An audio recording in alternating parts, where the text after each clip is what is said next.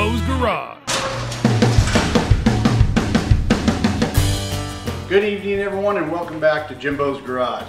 Well, this week's video is going to entail a little bit of metal cutting, a little bit of TIG welding with the Everlast 210 EXT. And what I've got is I got a buddy of mine who's got a warehouse, and in the corner of his warehouse he's got a little makeshift wood shop with table saw, bandsaw, some disc grinders and a drill press. And he's got one elaborate dust control system from that. They had brought this big system from a big cabinet building warehouse, and he's setting this thing up.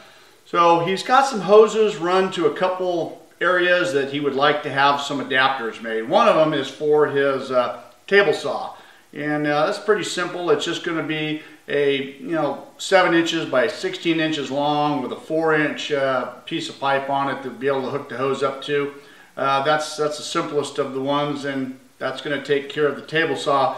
The other, he was thinking that he might want some sort of a scupper or a giant dustpan set up that he can just have set on the ground in the corner, so when he sweeps the sawdust up and just sweeps it right into this big scupper or dustpan, that it'll suck everything up into the system. So anyways, that's what we're going to be doing. He had given me these parts. These are some parts that were left over from this system when they brought it over for some other various pieces of equipment. He said, hey, you can use these things or use, make them into whatever you think we might need for this, or you do something, whatever you want to do. So we're not going to use these right here. I've got my own idea how things should be done. And some of my regular viewers that maybe remember 2 or 3 videos back, I did a shop dustpan, and that's what we're going to use for the idea for the scupper system, but on a much larger scale. So with that said, let's get this project started. Alright, so I grabbed some sheet metal from my scrap pile. This is 14 or 16 gauge, I'm not really certain, but I was able to find a nice little sheet that looks like it's going to work pretty good here, and I'm just cutting the pieces out, the ones that we need. And I'm just using a cut-off blade right there. And once I got everything all cut out, and I just took it, deburred everything with my flap disc. There's a lot of sharp edges on there, but anyways, we were able to get everything all ground down and shaped up. And once we did that, I got the, doing the layout right here. I'm just laying out for the 4-inch round hole we got to cut in there. And then here's the layout for the giant dustpan, if you will. And once I got everything all laid out, took everything over to the drill press where I mounted the hole saw and proceeded to start cutting things out. Now, it gets a little bit difficult when you get a big bit like this. It takes a little bit of time and a lot of lubrication.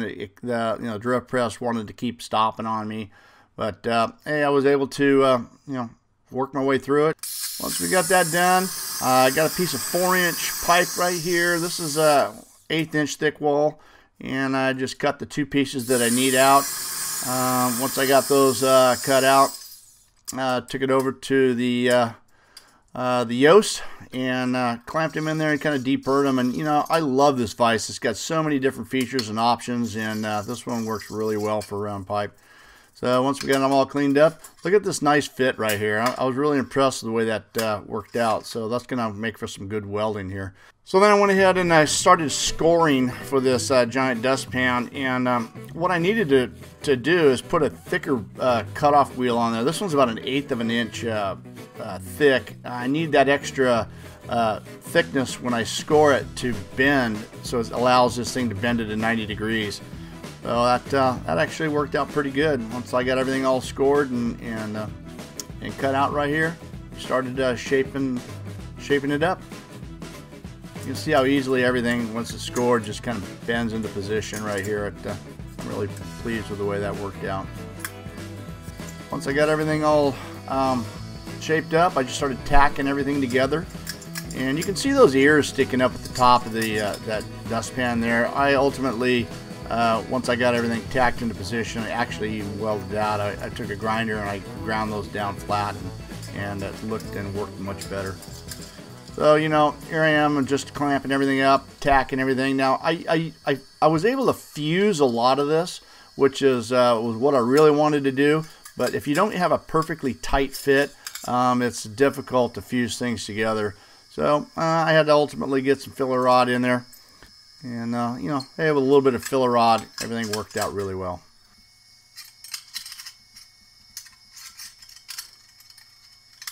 I had a little bit of a time getting things propped up just right so I could weld it. You know, it's important that you know, get everything in a comfortable position.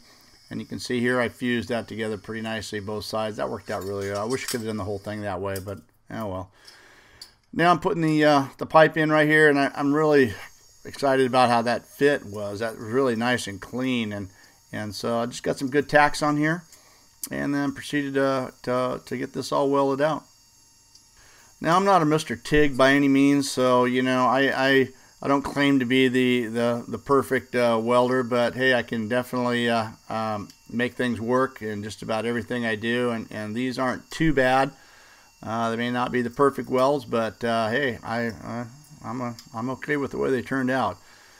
You know, trying to get this thing propped up and into a position where I could weld it comfortably became a problem. As you can see, all these weird angles of the thing. I couldn't brace it into position to get it welded out, and I struggled a little bit here. But you can see here, I actually had to get a piece of bar stock to rest my hand on while I finished up the weld right here. But hey, ultimately we got it done. Once it was done, it didn't really, I put it flat on the table and it kind of wanted to lift up a little bit. So I thought I'd get the piece of this 1/2-inch angle iron and put it across the bottom on the back side, and tacked it into position on one side. And you can see the other side was kind of warped a little bit. So once I clamped that down and welded it up, that straightened things up really nice, and that was able to sit nice and flat and prop itself up a little bit, and worked out pretty good. And this is just a top piece I wanted to put on. I wanted to create, you know, kind of like a tunnel. So when the dust collection vacuum is going, that when you sweep the sawdust in there, it just kind of sucks right up in there. And I just created a little bit of a protective hood over the top of it, and I thought this would be work out pretty good. And you know, all this stuff I do on the fly, I'm just thinking in my head as I go along. But anyways, once I got that all cut out, just took the flap disc and softened up the edges a little bit, and much to my surprise, I thought I had to do a lot of trimming with this piece right here, but you'll see here in just a second, that thing fit on there perfectly, first time. So I was able to just, you know, get it all tacked up, and once I got it tacked up, I was able to fuse a couple of the sides together here. That worked out really good, but across the very top on the back right there, it was a little bit bigger of a gap than what I was hoping for.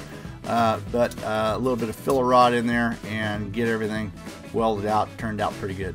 So at that point, I just wanted to get straighten up the edges right there. It didn't look right the way it was before, so I just cut those off and kind of smooth things up a little bit and finish this piece. And this one here is done. So this is the last little piece. There's nothing much to this. This is just welding the piece of pipe in there, and that went pretty smooth.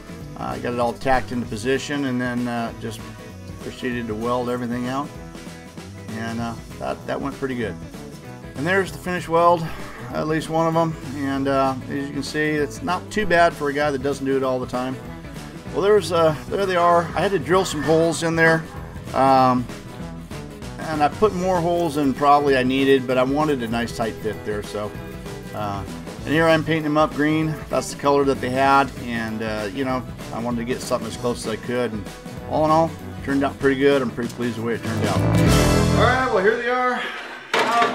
Project is complete, and this is the simple one right here. This is just the plate that's going to go in the back of the table saw, and you can see I've got a lot of holes drilled in this right here, and the reason for that is I kind of want this thing to fit nice and tight up against the back of it. I don't want any air leaks or something coming out, so that's pretty simple. That's going to work. And then here's the giant dustpan little scupper thing, and this should work just fine. We're going to put this on the floor in the corner, and you'll be able to sweep everything right into it. I've got a little, as you can see, I got this little support on the back that kind of lifts it up, and then the hose is going to attach to this right here. So, okay, well, I'm on site here up at my buddy's building, and this is what I was talking about earlier.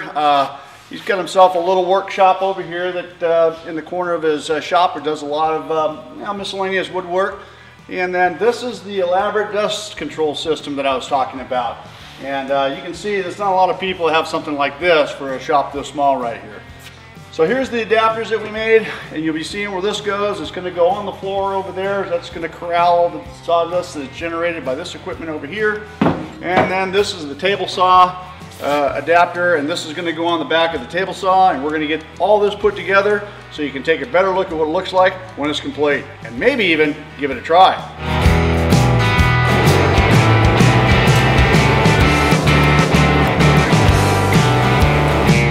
Pretty awesome. Good little project, small little project, but it was fun. Hope you guys enjoyed this video. Thanks for watching. Don't forget to rate, comment, subscribe for more videos. See you next time on Jimbos Garage.